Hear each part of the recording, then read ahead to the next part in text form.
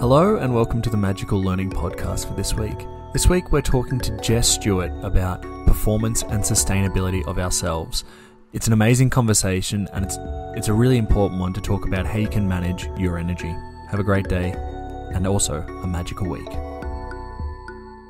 Hello everybody and welcome to the Magical Learning Podcast for this week. As you would have been able to tell by the title, we do have a guest on, which is very exciting, and we'll get to them shortly. But first, let's check in on the team and see how they're going and what they've been up to this week. So, John, tell us a little bit about your week. Good to see you back as well. It's always good having you on. Oh, thanks, Jess. G'day everyone. G'day listeners. This week, I've got no idea. I don't know where the week's gone, to be honest. It's just disappeared and suddenly we're at Friday and it's the weekend. So, got nothing. Well, that's we're glad you're here. We're glad you time traveled to this podcast right now and that you've made it. So that's awesome, John. Great to have you on. Al, I'll throw to you. How are you going this week? Probably a bit of a contrast to John, where I've had time this week and I thought I'd try something special for my family and went and printed out some photos. One of them was my wife Renee's face, as in a full photo, which I cropped and I thought was very beautiful, and got quite a surprise when I got home. Everybody agreed it was just too close up. Well, good effort there, Al. I think it's the thought that counts on that one. I agree. Thanks, Jeff. I was trying. Look, you thought framing the face meant something a little bit different in this context. You know, you've literally gone out and put a face in a frame. But I think that was a good effort. I did. To me, it was a beautiful photo, but I guess guys see things differently to girls, and girls say that's just zoomed in way too much. Well, that's all right. It's good. It's constructive criticism for next time, Al, you know, so... I'm learning. Yeah, that's it. Danette, how are you going this week? Yeah, good, Jess. We actually had a sunny day yesterday, so it was awesome. It was outside, and I'm in the final stages of my book. So the book is due to the editor on Monday. So I've been doing quite a lot of writing in between workshops this week, but it's awesome. Very excited. That's a great effort, very exciting, and we'll give people, that's a little teaser for people that are listening. We'll give more info on that book later, but exciting to know that's in the works. And we've got a ring wraith, Grahame Gerstenberg there. How are you going this week, Grahame? Quite clearly, Jez, I am the emperor. Rather than the ring wraith. Maybe I'm not. Luke, I am not your father. Oh, I'm good, thank you. Sorry I'm a little bit late, folks, but I'm here, I'm cold. Such a sook. But it's Friday, and there was sun in the universe somewhere yesterday. By the way, everybody, Danette's book is absolutely amazing.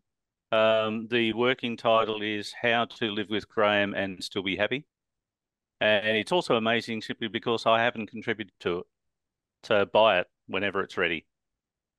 A glowing and strange review there from Grahame. It's Friday. Amazing, and thanks for jumping on. We weren't sure if Grahame was going to jump on, but he jumped on at the perfect time while we're introducing people, so that's a thumbs up there. Great work, Grahame. And Jess, how are you going this week? I am going pretty good, thanks, Jess. I am recovering from COVID, so I've been better, but as the week goes on, I feel less tired and more healthy, so that's a good thing, right? That's definitely a good thing, and we're so happy to have you on. It's really exciting to chat to you today.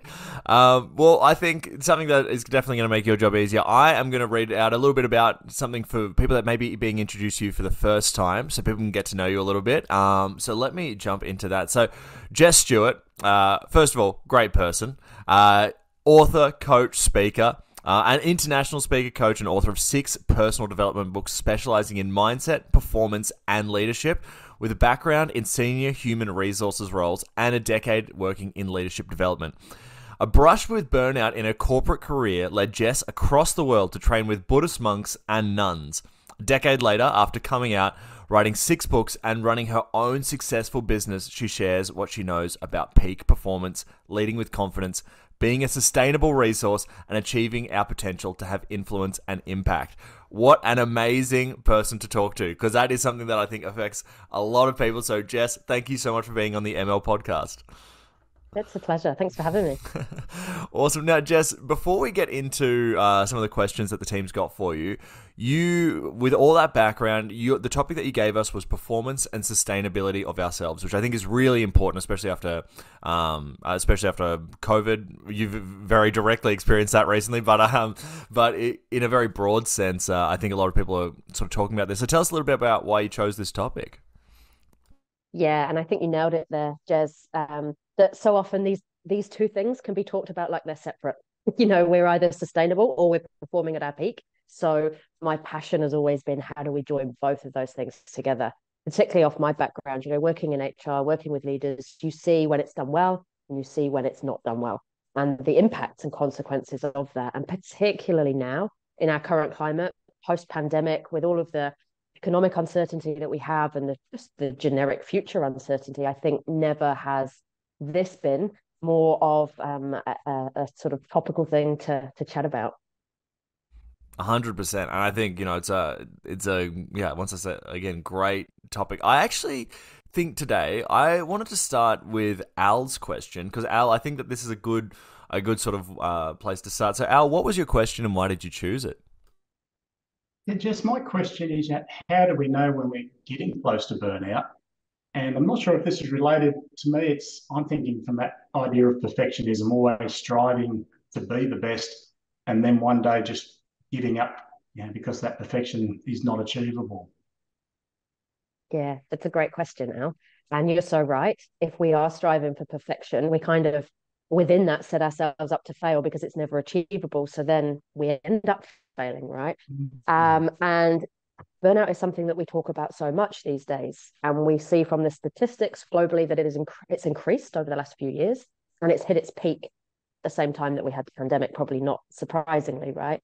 And I think it's one of those things that can be hard to spot, particularly in ourselves. It's often harder to spot in ourselves than it is to see in others, because it isn't like the flicking of a switch. We don't wake up one day and go, oh, I'm burned out. It's more of a slow burn. So, it starts at that stuff that most of us experience. So the overwhelm, being too busy to take breaks, loss of focus, feeling tired all the time. And then it starts to creep up. And as it creeps up, we start to notice an impact on our performance, which can lead to a lot of frustration, guilt, resentment. We start to see some of the responses to that, maybe anxiety. And then it starts to get to the point again. So I've got the 5 stages of burnout in the book, and at the top end, seeing it result in physical illness, also seeing a detachment. So we stop the enjoyable that we enjoy. We have a kind of exhaustion that sleep doesn't fix, even though we may sleep more than we ever have. We tend to lose some of our good habits and start some maybe bad habits, shall we say, in a bid to cope with what's going on. And there's this general sense of withdrawal and of hopelessness when we think about the future, and just a loss of motivation for everything. And I know for me, when I went through burnout, I lived by the beach in New Zealand, and I couldn't even motivate myself to go for a walk on the beach, even though it was my favorite thing to do. And I knew that it would help. I just couldn't, there was nothing there. And for me, it became a glass of wine on a Friday night to relax was a bottle, and it wasn't just a Friday. And all of these things I could say in hindsight, yep, that was me burning out. But at the time, it was explainable. I had a busy week. This is self-care. I need to rest. I can't be bothered to go for a walk on the beach. So it's when you look back at a lot of this stuff, it seems obvious, but they're the sort of warning signs really around burnout for ourselves and, of course, others as well. Thanks for that, Jess. I really relate to a lot of what you've mentioned there. And I look forward to the rest of this conversation and seeing what, I guess, the antidote to all that is. Yeah. Yeah, awesome. Well, thanks, Al, for that question. Great one. I might throw to John now. John, what was your question, and tell us a bit about why you chose it? Yeah, no problem. Thanks, Jess. Hey, Jess, I guess Okay. you've moved from the corporate world into running your own business, and and I look at Grahame and Danette who have run their own business for a lot of years, and it's a lot of lastminute.com that occurs in certain times. You're trying to do try and get things perfect, as Al was talking about, and get things right, and deliver on your business to make sure that you're at the top of the game. But how do you balance that with life, and not being totally overworked and killing yourself in the process, I guess? Where's that balance, and how do you maintain that mental health apart from the bottle of wine?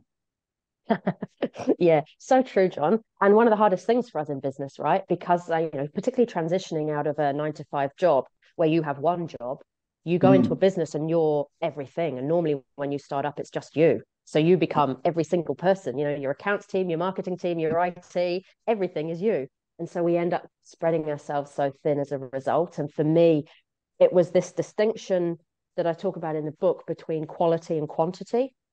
I think many of us have been conditioned over this quantity approach. The more hours we work, the more we'll achieve and the better performance we'll get as a result. And yet, particularly when we're in our own business, we have to think very carefully about the kind of things we spend our time on. Otherwise, we would fill 24 hours a day, every day with stuff. But is it the right stuff? And this quality approach has led me to the point where the stuff that I'm doing is the important stuff. I get less distracted by the busyness and the noise. Delegation was one of the tools I had to learn very quickly when I started my own business, because you simply can't do it all, and nor do we have the skills to do it all. So for me, rather than hours worked now in my business, it's the value and impact that I add. So there are certain things I do in my business that I would never have done in my corporate career. And that might be because I'm now my own boss, of course, as well. But I'll create space in my schedule where it looks to everybody else from the outside like I'm not actually working. I might be walking in the bush or surfing or on the kayak, but it's those times where I have my best ideas, or solve a problem that I've been mulling around for weeks, or make a decision that seems so much more accurate and clear than it would have done had I been in the office amongst emails and back-to-back meetings. So I think for me, it's this quality over quantity and the creation of space that is so important for us adding value and impact. And it's so easy for us to get distracted by the noise in our business and end up doing far too many things and missing out then on the stuff that actually adds the value and impact. Does that also include sort of having a knock-off time? Because, 9 to 5, you work till 5 o'clock and then you go home. But in your own business, you don't have that.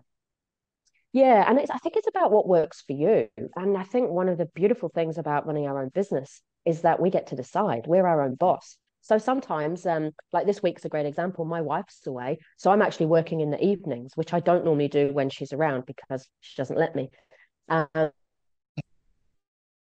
for me, what that means is, because I'm not a big TV watcher, so when I'm by myself, I love to work in the evenings. But what that means is, so today I've been for a massage at 10 a.m. And when there's waves, I go for a surf at 11. And so my day looks different. And I'm doing the things in the day in sort of, during 9 to 5 that maybe aren't work.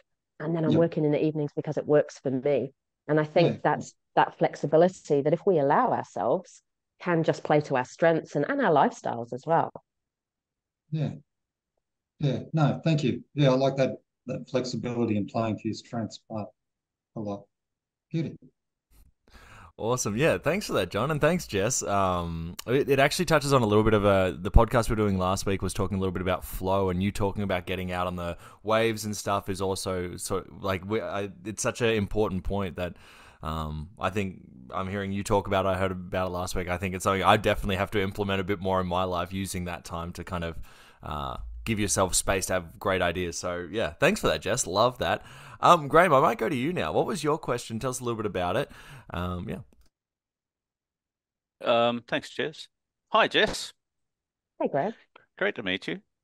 I was going to say I completely sort of related to your comment a couple of minutes ago about wanting to be able to do something like stay up late but can't because relationships are a fun thing. I would much prefer to be over the other side of the road in the paddock driving a bobcat and just digging holes, but my wife won't let me.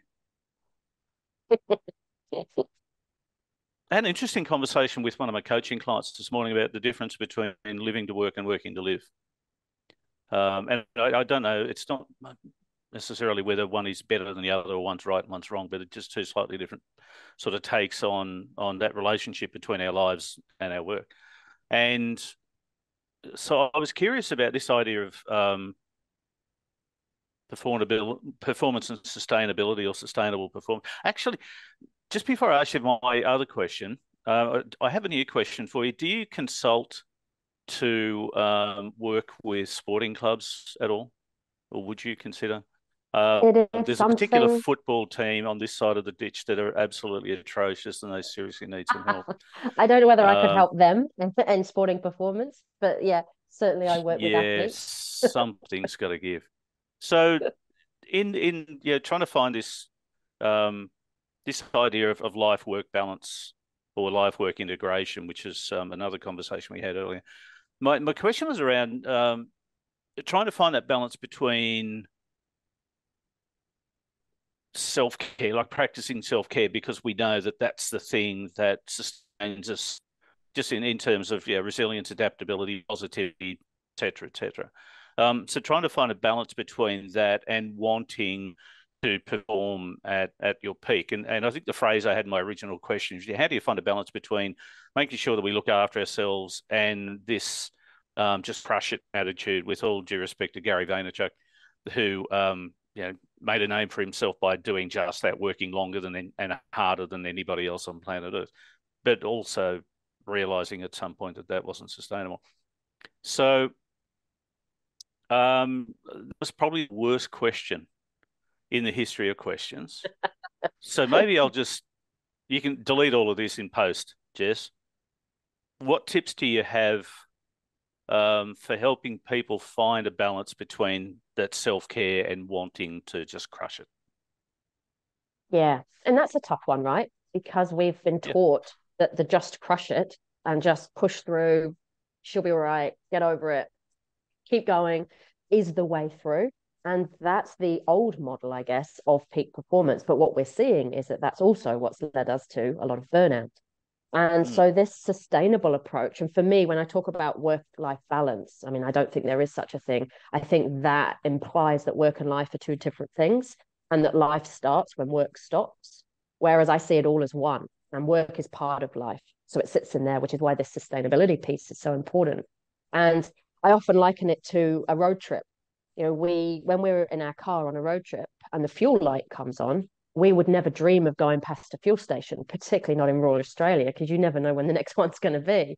And so we stop and we refuel the car. Even though it adds minutes onto our journey and takes longer, we know it means we're going to get there. And if we don't, we're going to end up broken down on the side of the road.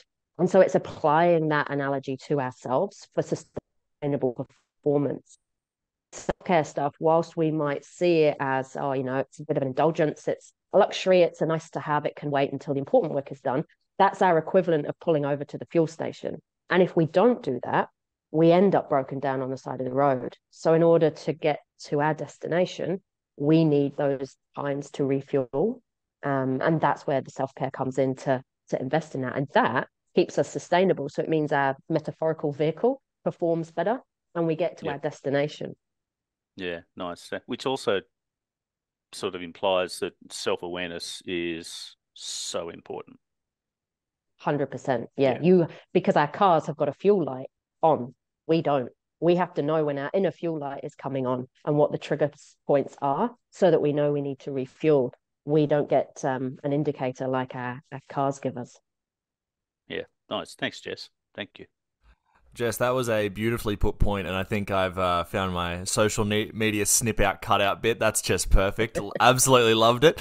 So thank you for that. Great lesson there. I might actually, it leads perfectly into Kanika's question. So I might ask Kanika's question, which was, how do we balance our workload and sustain ourselves at work so that we can be more present for our lives outside of work?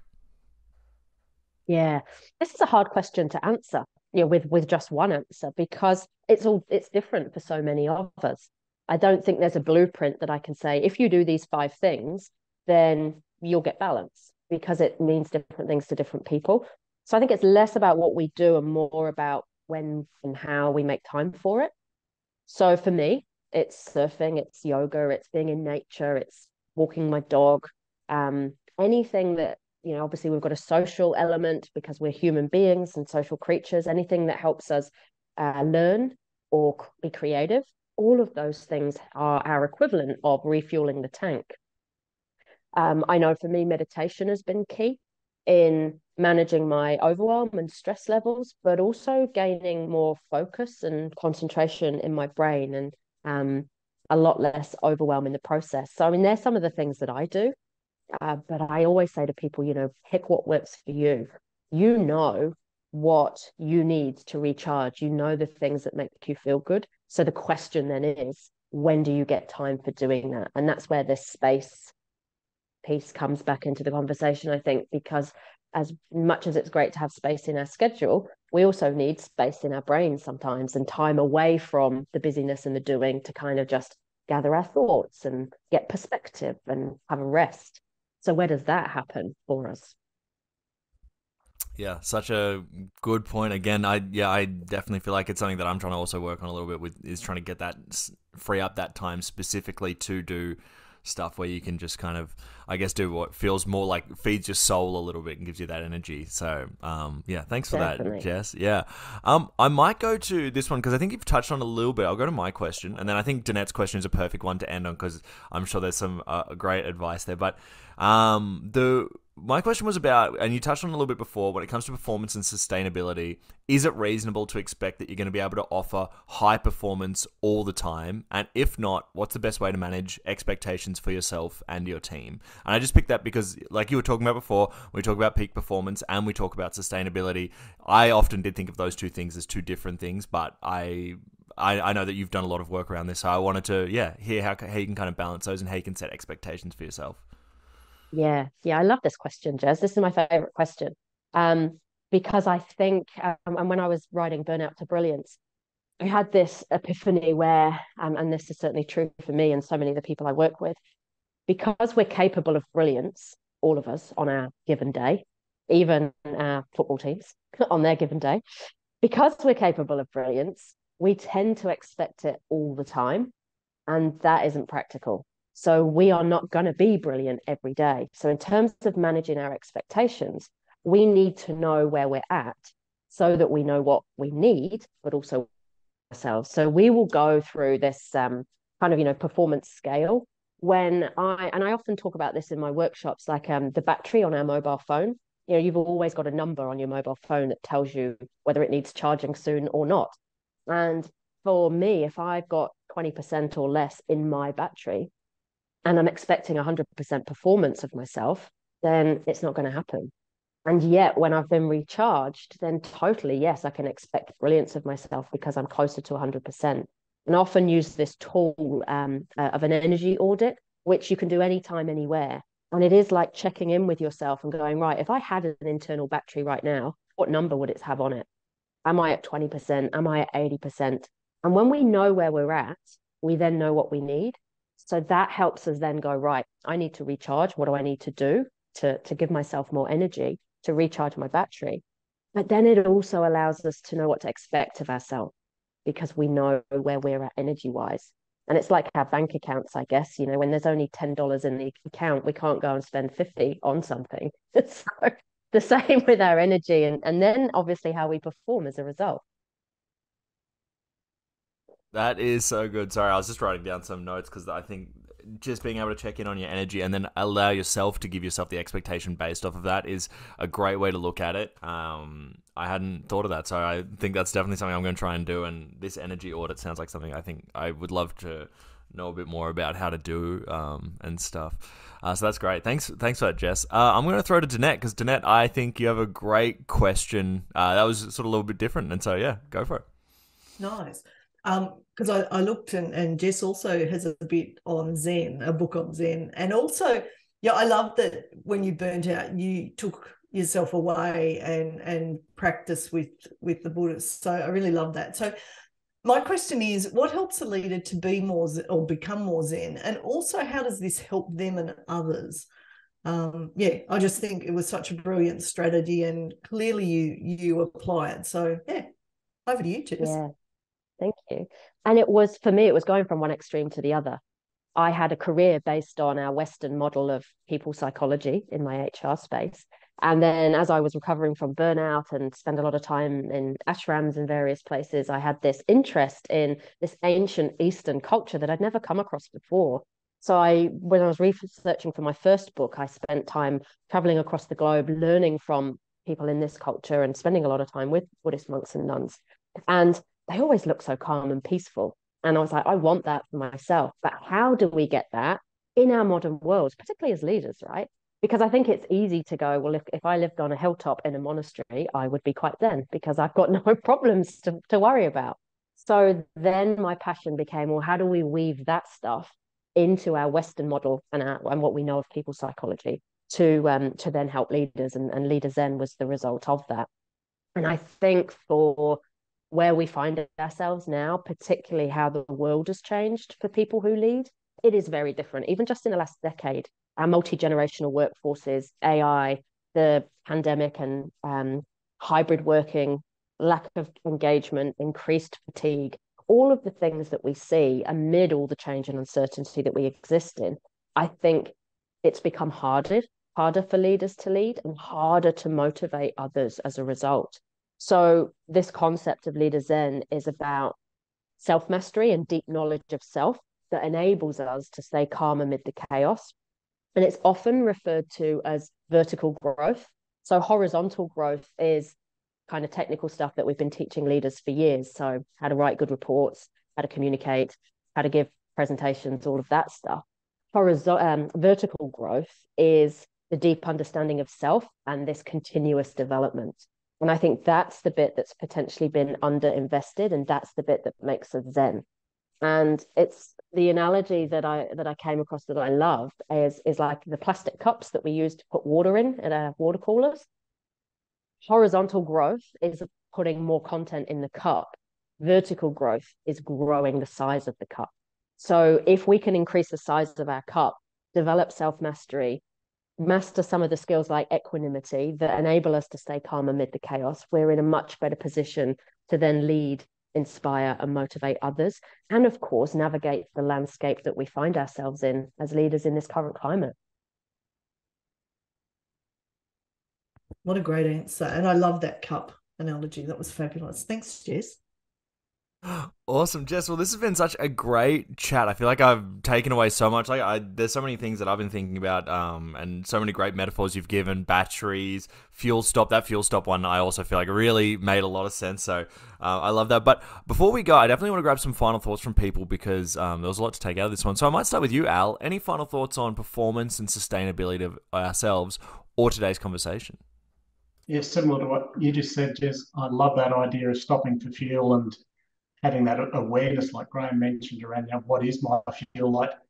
And my big takeaway, Jess, is that going surfing at 11 o'clock during the day is not a luxury. That's filling our tank. Definitely, especially if that's the only time there's waves, right? Exactly. Love it. Exactly right. Great takeaway, Al. John, I'll go to you. Any final thoughts on performance and sustainability of ourselves and today's conversation? Yeah, no, thanks, Jess. The takeaway from me is looking at that work-life balance and that they're not two distinct things. And I guess with industrialisation and the 8-hour workday, the advertisement was always 8 hours of work, 8 hours of family time or self-time, 8 hours of sleep. So, you break it up into chunks. But the whole lot's life. And it's just that simple reminder that they're not distinct things. That's life. So if you're not doing life well, you need to rethink that. And part of the energy audit and understanding yourself is all part of that. So thank you. Love it. Yeah, thanks. And that was awesome, John. Thanks so much for that. Grahame, I'll go to you. Any final thoughts on today's conversation or performance and sustainability of ourselves? So many thoughts. Some great metaphors in there, Jess, and thank you. It's been a fantastic conversation to engage in. Love the idea of getting a bigger cup. I'm just wondering how to translate that into increasing the size of our ride-on mower so that it actually is a bobcat. But I'll have a chat with somebody else outside of this. The thing that sort of sticks out most for me in all of this is the sustainability piece, you're noticing that the low fuel light has come on, or noticing that your internal battery level has dropped, still comes back to our personal responsibility to ourselves to make sure that we are doing that. The self-care, recharging your battery thing. But thank you. It's been a great chat. Yeah. Awesome, and thank you for that, Grahame. Hopefully Bobcat incoming soon. Love to hear the updates on that one. Rob's not. Rob's not. The Dragons, however. Dream. Yeah. The Dragons, no, they're dead. It's not going to happen. No. This year. Not this year. Danette, any final thoughts on today's conversation and performance and sustainability of ourselves? Well, I loved all of the discussion. And Jess, it's such an important discussion. I really like that concept for leaders to go into that vertical growth rather than the horizontal, because the horizontal is often easier than actually getting into that uncomfortable space about, is this working for me? Who am I? What's going on? And yet the ripple effect of that is massive when we're able to do that. So love this conversation. I'm pretty sure we're going to be asking you back to have some more conversations. And can I say, given you've had COVID this week, you've done an extraordinary job to show up and actually demonstrate exactly what it's like. And I hope you get the rest of the day off to rest. So thank you. It's been a pleasure. Thank you. Always happy to come back and chat. And yeah, I guess I have to practice what I preach, right? So having a massage this morning and only one more meeting today before I wrap up certainly helps with the COVID recovery. Yeah, I think that's a great idea, Jess. And I just have to echo kind of what Danette was talking about, where it's, and everything that you've said kind of to me is all one sort of big idea, which is about understanding yourself better. And as you do that, you're able to better register where your energy is at, give yourself better expectations, and then kind of work from there. And then, rebuild that if you can, when you get the time to do that. So, so I think so much to take away from that. I'll definitely have to just, after this, just sit down and just think about it so that it all registers properly in my brain. So thanks for that, Jess. Now, just before we go, any final thoughts that you have on today's conversation and performance and sustainability of ourselves? Oh, look, it's been an absolute pleasure. I don't think I've ever been on a podcast with multiple people, and it's so nice. It's so nice having lots of different conversations with different people. So I've really enjoyed the chat. So many weird people, Jess. It's okay to say that. And that's what keeps life interesting, right? But I think, the thing that I'm constantly coming back to with these conversations is that the thing that we've been taught, busier we are, the more we'll achieve, is actually our undoing. That's the stuff that takes us further away from peak performance rather than getting closer to the goal. And I think that's the thing for me. We've glorified busy, we're attached to it. We often have it as a marker of our self-worth and how good we are in business or as an employee. And that can so often be our undoing, because the busier we are, the chances are the less effective we are, because cognitively we're not functioning at our peak. So I think when we start to unattach to busy or examine our relationship with the word, then I think that frees us up to be able to invest in being sustainable without the feelings of guilt, and to do more of the things that make us perform at our peak without worrying that we're wasting time. Amazing. Thank you so much, Jess. Now, Jess, if people have been listening to this and they go, I would love to reach out to Jess, where's the best places for them to get in contact with you? So you'll find me on LinkedIn, and I've got a heap of free resources on the website. So jessstuart.co.nz is the best place to go if you're interested in learning more. Great. Well, those links will be in the bio, so if you're listening to this, just click on them. They're right there. To all the regular team, thank you so much for being on this podcast. What a great episode. And to Jess, thank you so much for making the time. Enjoy the rest of, once you've done that meeting, enjoy the rest of the day. And to everybody listening at home, have a magical week.